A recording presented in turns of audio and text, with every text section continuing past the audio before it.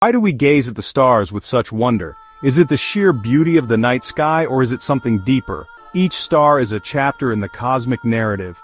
Orion's Belt, 3 stars aligned in the sky. These stars have been guiding travelers and inspiring myths for millennia.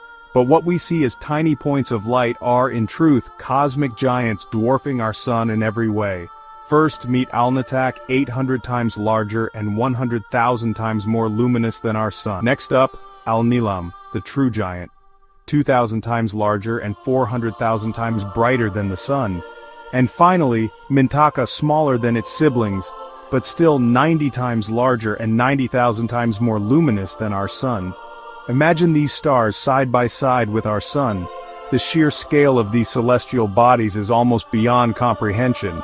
Blue supergiants like these burn hot and live fast, just a few million years. Lifespans are fleeting compared to the age of the universe, but their impact is immense. Our yellow sun?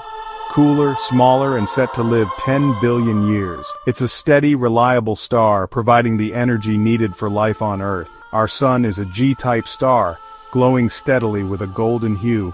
The diversity of stars is a reflection of the diversity of the universe itself. From giants like Alnitak to our life-giving sun, the cosmos is a symphony of diversity, one that we're only beginning to understand.